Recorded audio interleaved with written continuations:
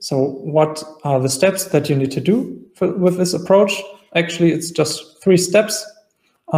First step being you need to identify all the dependencies that need to be mocked. So which kind of code you cannot execute on your testing machine, and which kind of functions you need to create an implementation for.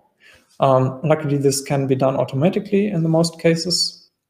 And then from this, when you identify this, you need to fill in like some documentation about these functions. As I've shown earlier, you need to document what kind of return values these functions that you need to implement, what kind of return values they expect.